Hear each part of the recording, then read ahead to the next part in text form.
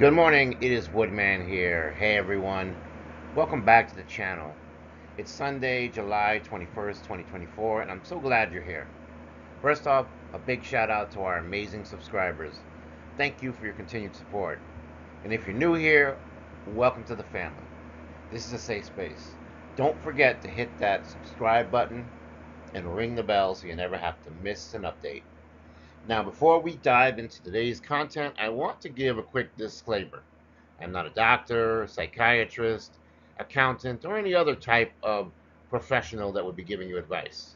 If you have any specific questions or concerns related to those areas, please consult a qualified professional.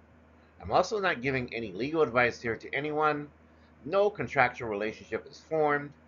And if you have a legal question, I would suggest that you please consult with an attorney. Also, for legal purposes, I have to remind everyone that everything I talk about here is for entertainment purposes only. That said, however, you all know what time it is about spirituality. So, hey, if you know, you know. On that note, let's start off with a quick prayer so we can set our intentions and we can call in to the universe to try to receive downloads of the highest guidance. Dear Most High God, Messiah, Jesus Christ, Sophia, our beloved ancestors, spirit guides, ascended masters, source, and spirit of the universe. We come before you today with open hearts, open minds, seeking your divine presence and eternal wisdom. Thank you for your endless love, guidance, and protection. As we gather here, we ask for your light to shine upon us, illuminating our paths and filling us with your peace and unconditional love and understanding. Grant us the strength to overcome any obstacles and the clarity to see the truth. May our actions be guided by your love, and may we always strive to align with our highest purpose. We ask for your blessings on our community, and we may grow together on this channel in faith and wisdom. In your holy name, we pray, Most High God. Amen. This is a channel where we seek to raise our vibrations. Raising your vibration is a way to connect with higher vibrational beings or to attract like energy. Additionally, it is an important way to release old patterns and binding limitations and to align ourselves with our highest self.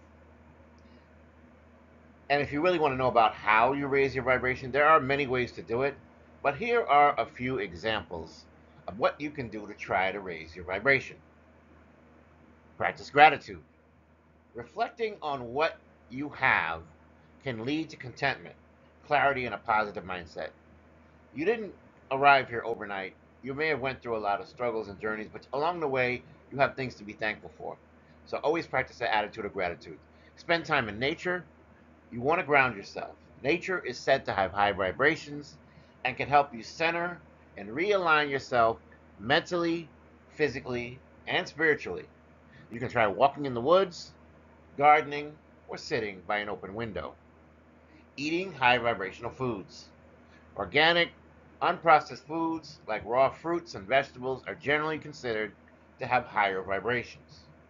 You can also try to avoid simple carbohydrates, fast food, high caloric content, and foods with preservatives, synthetic colors, and chemical additives. Practice kindness. A smile or a kind word can make a difference in someone's day, and it can lead to positive mental and physical changes for you as well. Practice meditation. Daily meditation can help you to eliminate any spiritual garbage that no longer serves your best interests or your spiritual growth. That said, all right, everyone, let's get into today's topic. The main topic of the video that I want to talk about today is sex magic. And sex magic is something that gets covered a lot in different contexts. But I really want to talk about the concept and the impact it has on you spiritually, along with any worrisome demonic considerations. The concept of sex magic itself involves using sexual energy and acts to achieve specific spiritual, magical, or physical outcomes.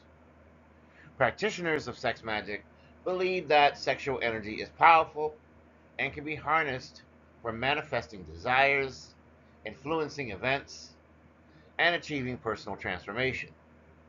This practice is found in various spiritual traditions, including Western occultism, Tantra, and certain pagan rituals. But of course, we have to be cautious with this because there is obviously an easy way to use sex magic for wrongdoing and evil. Let's talk about some biblical passages. The Bible contains several passages that can be interpreted as warnings against the misuse of sexual energy and magic.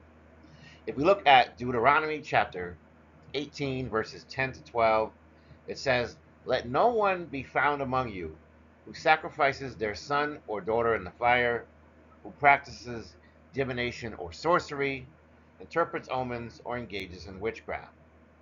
In 1 Corinthians 6:18, it advises to flee from sexual immorality. All other sins a person commits are outside the body, but whoever sins sexually sins against their own body. In Revelation chapter 2, verse 20, "Nevertheless, I have this against you. You tolerate that woman Jezebel, who calls herself a prophet. By her teaching, she misleads my servants into sexual immorality and the eating of food which is sacrificed to idols." In Hosea chapter 4, verse 14, it indicates, "I will not punish your daughters when they turn to prostitution, nor your daughters-in-law when they commit adultery, because the men themselves consort with harlots and sacrifice with shrine prostitutes. A people without understanding will come to ruin." These passages reflect against a broader biblical warning against practices considered to misuse spiritual or sexual energy, including sex magic, as they can lead to spiritual corruption and separation from God. They also specifically address temple prostitution and ritualistic sex used in the worship of false gods, illustrating the moral and spiritual dangers of such practices. Now, keep in mind, while there was some general bans against witchcraft discussed there, I'm not telling anyone how to live their life, how to use magic, how to do divination, how to be in line with the Most High God. That is a personal journey. And so I'm just talking about the misuse of it, how it's used to harm people, not the positive connotations. In spiritual teachings, the Jezebel spirit is often associated with manipulation, control, sexual immorality. This spirit is believed to influence individuals to lead others into sexual sin and idolatry. Demon entities and principalities can use sexual energy as a gateway to corrupt individuals, derail their spiritual journey, and weaken their connection to the divine. And remember, sometimes our crown chakra is sometimes literally a path or a gateway to source. The demon Asmodeus is often linked to lust and perversion and is believed to use his minions to target spiritually inclined individuals. By corrupting their sexual energy, he aims to divert them from their life purpose and tarnish their divinity. And if you're like me on this channel, there are many chosen ones out there. So you are like a bright beacon drawing in these evil entities. There are other spiritual texts that warn against this as well. Other spiritual traditions, like Tantra, for example, the practice is considered sacred and should be approached with respect and purity. Misusing sexual energy for selfish or harmful purposes is highly warned against. There's also the issue of stealing energy and mimicry. Practitioners of sex magic, particularly those with malicious intent, can use it to siphon energy from others. This is often described as forming soul ties through sexual relations, which can be manipulative and draining. Over time, Adept practitioners can mimic the energies and characteristics of their victims and targets, trying to fool the universe, so to speak, and others into believing they possess the same qualities and blessings as their targets. Keep in mind, this is a form of envy. It is not this person cares for this other person, but rather they care about what they have and they want to use that for themselves, and they twist sex magic to achieve that outcome. It also impacts your chakras. Sex magic can profoundly affect the chakras, the energy centers in the body. It'll have an effect on the root chakra, which is associated with survival and security. Negative sex magic can cause instability and fear. Your sacral chakra. It is linked to creativity and sexual energy. It can be directly impacted, leading to issues with sexuality and emotional expression. Your solar plexus chakra. Related to personal power and confidence, it can cause a loss of self esteem as well as loss of personal power. So, what is the importance from re- refraining from what we would call loose sexual activities? And I'm not telling you to out and out don't have premarital sex, although it's probably a good idea, but I'm not telling you to do that because this is not what this is about.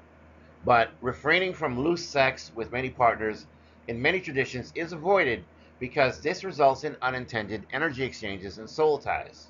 Engaging in sexual activity without a committed, respectful relationship can make individuals vulnerable. I can talk. Vulnerable to manipulation as well as a loss of personal power. So, after all is said and done, let's try to bring this all together and summarize. Sex magic, while potentially transformative, carries significant risks, especially when used unethically. Biblical and other spiritual texts warn against its misuse due to the potential for spiritual and physical harm. Protecting one's energy through careful, respectful relationships is probably crucial to prevent from becoming a victim of manipulative practices.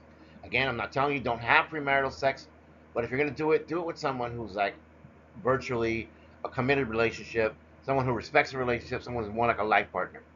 Spiritual and demonic forces um, are always trying to attack. They're at the edge, and so you have to be careful because there's some people who will come in and use you for that purpose, and you want to avoid that. You want to remain in your life purpose. You want to remain on your path. You want to be vibrating at higher and higher levels. You don't want to dabble too much in denser energies or lower vibrational spiritual practices. I hope you enjoyed this message for today. Once again, if you're new here, this is a safe space. You're welcome. If you're returning, your support makes this channel. I'm glad that you continue to stay along for the ride. Don't forget to like, share, and subscribe. Have a wonderful and blessed day as Woodman signing off here. I love you. I love you. I love you. Take care and have a great day. Bye.